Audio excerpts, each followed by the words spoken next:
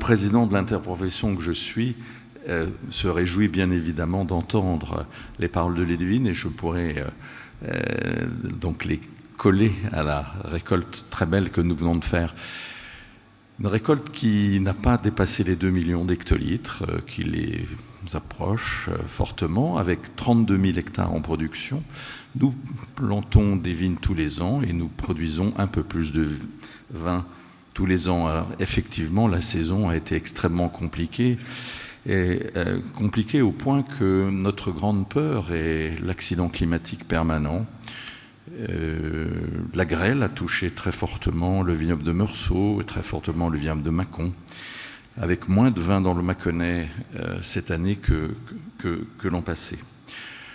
Les prévisions de récolte sont toujours très difficiles à faire, et évidemment ce chiffre d'importance a une conséquence sur les cours, mais Laurent vous en parlera.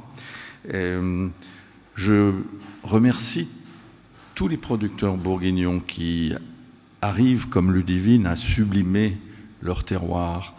Il faut penser, cette année, dans les conditions climatiques très difficiles que nous avons vécues, qu'il n'y a jamais eu de samedi et de dimanche. La Bourgogne est aujourd'hui vers un cheminement de viticulture beaucoup plus raisonné, avec pratiquement 80% des exploitations qui sont engagées vers une viticulture plus propre, que ce soit bio, HVE ou autre, et on ne peut que s'en satisfaire. Et puis cette année, au mois de juin, l'interprofession était très fière d'inaugurer la Cité des climats et des vins, projet qu'elle a porté elle-même à Chablis et à Mâcon, et à Beaune, grâce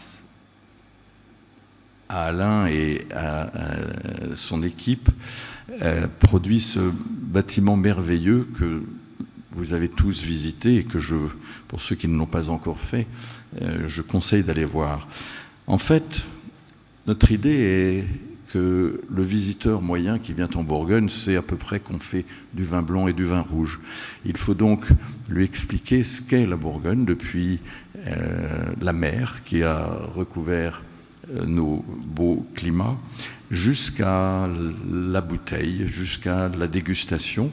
Et grâce à une scénographie particulièrement réussie, qui a gagné récemment un prix très important à New York, le visiteur saura où aller en sortant de cette cité. Nous voulons lui donner envie de Bourgogne, la Bourgogne du vin, la Bourgogne du patrimoine, la Bourgogne de la gastronomie. Je vous remercie.